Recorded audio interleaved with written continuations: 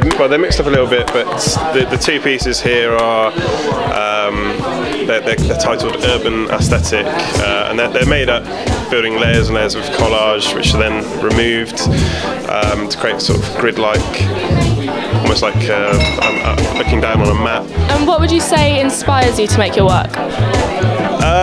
Certainly in the city. When I was younger, I used to be a much more traditional artist to paint portraits. Most of the collage in here is taken from Chinese text and newspapers. A lot of it is actually from China, where I travelled, so I had to give a bit more deeper meaning to my work.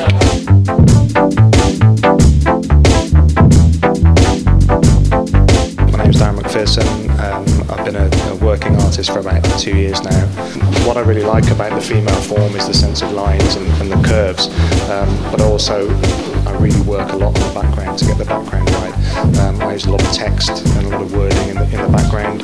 A lot of it actually gets covered up with the final image, but I know it's there and I know what it says. And then actually with the female form that goes over the top of that, I work quite quickly. Very often mostly sketching straight from the tube of paint.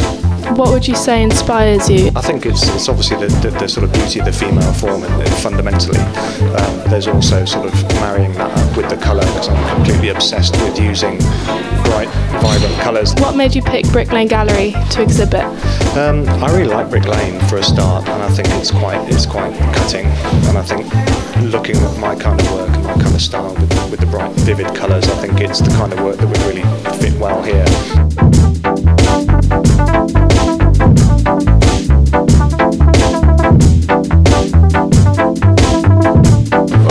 Stone carving or like marble carving, and have done for about sort of 10 years or so, and kind of basically I wanted to kind of incorporate my more kind of cartoony drawings with kind of marble carvings. What inspires you? What's your inspiration?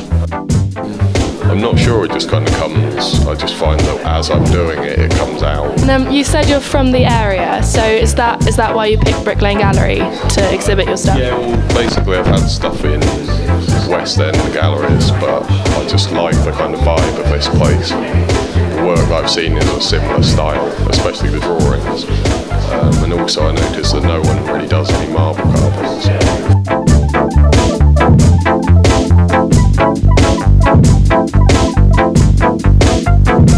Tell us a little bit about yourself. My name's Jamila, but I go under the alias It's Nothing. This piece is about being human, I like to say, just about the emotions that we go through in relationships, such as just vulnerability and insecurity and things like that, and that's what the captions are supposed to represent. Excellent. And what would you say inspires you to make this work? Relationships that I've been through. Cool. And what made you pick Brick Lane Gallery? I know you're from London. I heard about the Art in Mind project, so yeah, that was it. It just made it easier for artists.